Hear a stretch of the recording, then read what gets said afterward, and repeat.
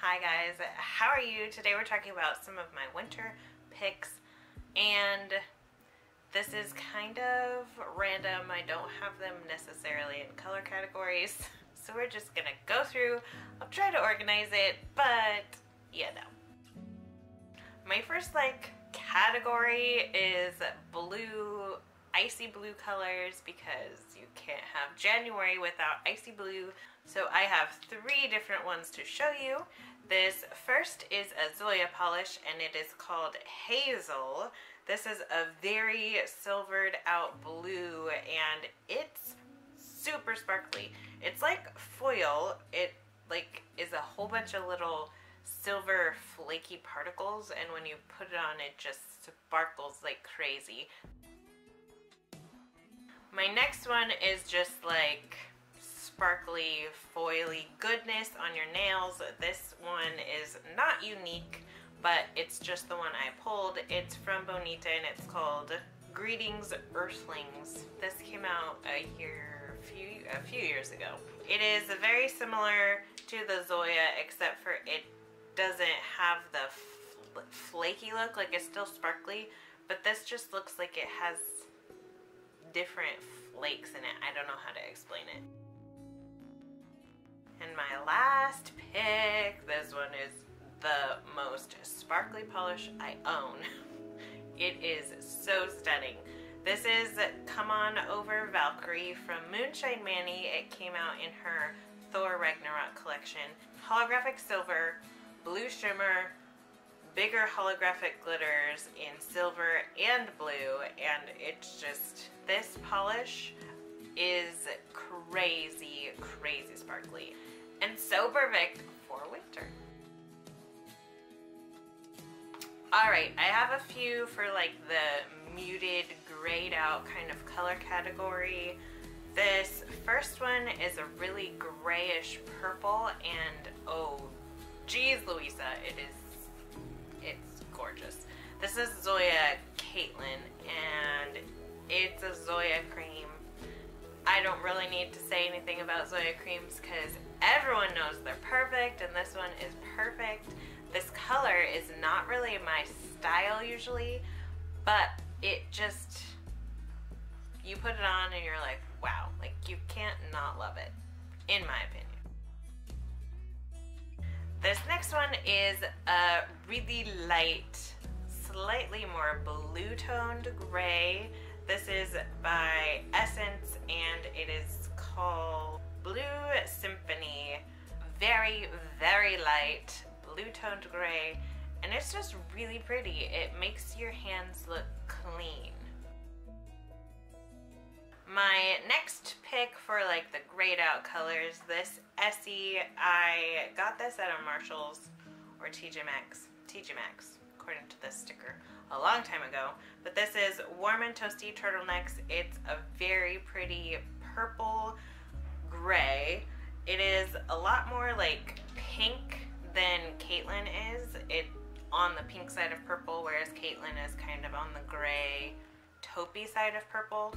But they are both gorgeous, and I can't stop staring at my nails when I put this on. These are all creams. Like, I'm a sparkle and glitter kind of girl, but these creams, they just do it for me. These creams are pretty. Another for my neutrally grayed out muted colors, this is Starfish from Sinful Colors, and it's just kind of like a nude pink, and also not bright and obnoxious like I usually go for, but when I put it on, it's just like, like it just feels good and clean. It feels like refreshing, relaxing. I don't know. Am I making any sense? But this is a beautiful cream. And a few more vampy selections. You can't have winter without having like a berry color, in my opinion. This is Sinful Colors, and it's from their Stoned Crystal Shimmers collection. It was such a fantastic collection. I really, really liked all of those. They're so unique. So this one is a dark like blackberry wine color, and it's called Namaste the Night. It has silver flakes, and when you put it on, it just makes it I don't know, the finish is just so cool with those silver flakes. This one is gorgeous and vampy, but you can always tell that it's this burgundy purple color. It's so pretty. And the next one is one that I always forget about, but when I remember, I'm like, oh, I want to wear that. This is kind of like an oil slick nail polish before oil slick nail polishes were the thing. It's super, super old. Sally Hansen Diamond Strength, and it's called Black Tie. So it's like a dark gray base, and it flashes purple and green. It's super interesting, and like I said, this was way before its time, I feel like, because not everybody was doing these kinds of colors, but it's really pretty. And the last one, this is another like sparkly foil color. This is insane on my nails. I love it. I don't remember where I got this polish, but the brand is Nanacoco. I got it on a website somewhere, and it's called Mermaid Lake. It is so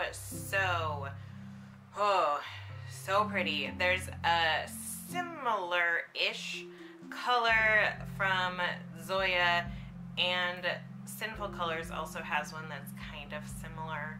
It's not this like foily sparkly, but it's the same color vein, so I will link those both down below as well, but this one is gorgeous. And two different topper options I love. This is an essence polish, and it's called Effects Galaxy Flakies. I'm not sure, I found it on clearance at Sally's.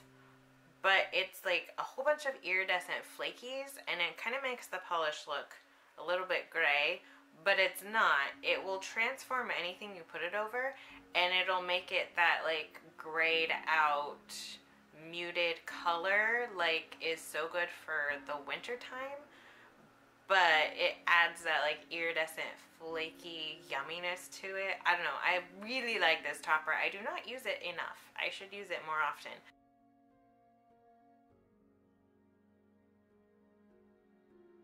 This last one is like love-hate relationship. Not everybody likes this polish, but I love this polish. This is Zoya Monet. It is a bunch of iridescent glitters, all the same size, in kind of a pink tinted base. You could wear this over anything. It won't necessarily tint your nail polish. The base isn't really tinted enough to make it tint your other color. But it's really, really pretty. I love iridescent toppers for the winter because it just makes it feel like icy cold. I don't know. And this one, when I put it on top of any color, because it works on any color, I also love to mattify, because these kinds of iridescent glitters plus matte top coat, and the flakies plus matte top coat, that is where it's at.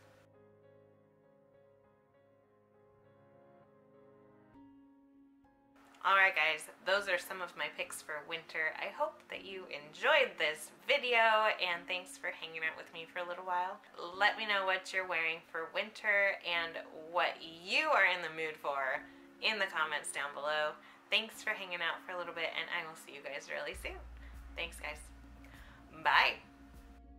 Very, very, very gray, but it's super neutral, really pretty, easy, pretty. Can I have more of a vocabulary than pretty? Apparently not.